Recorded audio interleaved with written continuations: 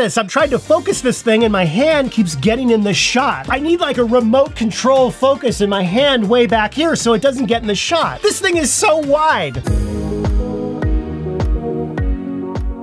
Hi everyone and welcome to Pal to Tech. This is the new 7Artisans 4mm f2.8 lens for Fujifilm's X mount, and we are talking serious wide angle here. Before I continue, a disclaimer. 7Artisans did send me this lens for consideration to be reviewed on this channel. However, just like always, this review is my own opinion, and 7Artisans had absolutely no input into the creation of this video. In fact, I've had this lens for quite a while, and I think that they probably figured that I forgot all about it. Nevertheless, they are seeing this video for the very first time, just as all of you are, and I am not being paid to do this review. The very first thing I saw when I opened up the box was actually one of the nicer sets of instructions that I've ever seen for a third-party lens. Usually, I notice that lens instructions are more of an afterthought. They often look like something that's been cheap photocopy printed. However, these instructions had color photos, helpful diagrams, and call-out labels. This is actually a nice touch, and I hope to see that more third-party lens companies are doing this and putting a little extra attention into their instructions. On the lens itself, the first thing I noticed is the aperture ring stick that's there for you to adjust the aperture more easily. It's located pretty much toward the bottom of the lens when the lens is mounted on the camera, and you can remove it if you want to. There is no lens filter size for this lens, and that's pretty much because you're not going to be putting a filter on this lens. Have a look at how much this lens protrudes right out. In fact, because of this protrusion, right, they had to provide a special lens cap that's deep enough to protect it. The lens is all metal construction and the entire unit feels solid and well built. Now the aperture range is 16mm all the way to f2.8mm. There are 7 diaphragm blades in the aperture. Now I found the aperture ring to be slightly on the tighter side, but that's really no problem because to turn it, you have this little aperture ring stick right here, which makes it a lot easier. I'll tell you something, if they didn't include this, I would not really enjoy turning this aperture ring, but this does make a huge difference.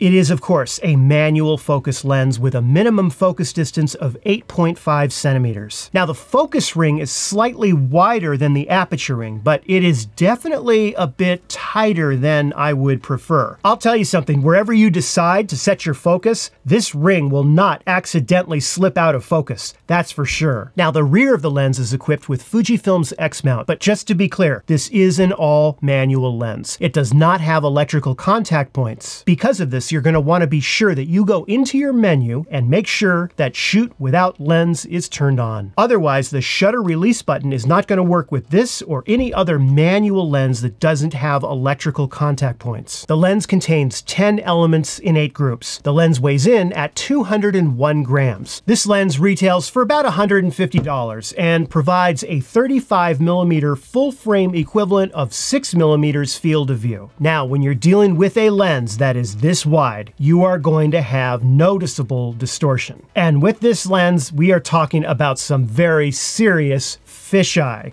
In fact, you can actually get a wider than 180-degree angle of view, as this lens has a 225-degree angle of view. And because of this, unless you actively pay attention to where you're shooting, you are absolutely guaranteed to get your hand, your head, your feet, your legs, and everything else in the shot. In fact, I was pretty much holding the camera out like this while I was shooting most of the time, because pretty much you're in the shot if you do this. So I was like, you know, holding it out trying to do that. Now what's interesting and what I love so much about this lens is the minimum focus distance of 8.5 centimeters. And when you combine that with a wider aperture, you can get some nice background with this lens. Now, one thing that I recommend you do if you plan on using this lens is to set your manual focus assist to focus peak highlights. So go into your menu into AF/MF where it says MF assist and change that to focus peak highlight. I'm gonna go ahead and choose red high as I rotate the focus ring. But you can see how the focus peak highlight can really help you pinpoint what part of the shot you want to get in focus. Look at this, I'm trying to focus this thing and my hand keeps getting in the shot. I need like a remote control focus in my hand way back here so it doesn't get in the shot. Now, I don't think you can talk about image quality with this lens the same way you can with, say, the 35mm f2 Fujinon lens. I guess that's a nice way of saying that you buy this lens for its ultra wide angle and dramatic distortion, distortion and not for its stunning and spectacular image quality. That being said, I was impressed with the image quality of this lens, particularly at the price point of $150. Now, one thing I did notice was that around the perimeter, there is often a blue border. You notice it right here? Now, obviously, you can zoom in and crop that out with no problem, but that is something to be aware of. Now, as I mentioned before, one thing I absolutely love about this lens is the minimum focus distance. Have a look at this photo of a tiny clay pot that's for a turtle to go in as a house, and notice how I was able to easily focus in on the small plant in front and yet still have a nicer background. Here's another shot taken at f2.8. Notice how I was able to get this area right here of the image in focus and yet completely blur out the rest of the background. And once again, notice how you do have that blue border going around the side of the image. Again, you'd obviously want to crop that out. Now, where this lens really shines would be to take something that's already a little weird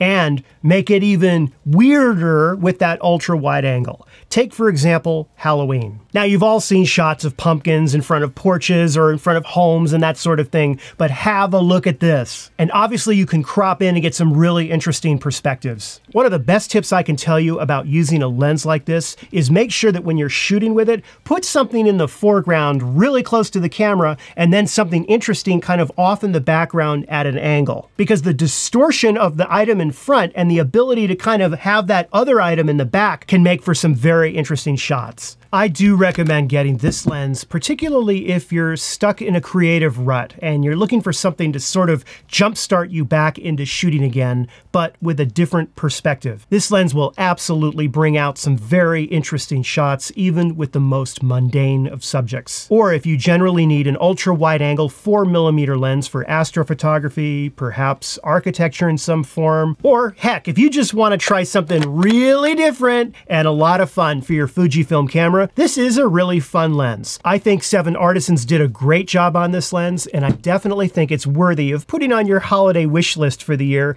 if you like shooting in that focal length. Well, thank you so much for watching, and I really hope you found the video helpful or at least entertaining. And if you did, be sure to give it the like and subscribe. I will see you all again very soon in a new video. Take care.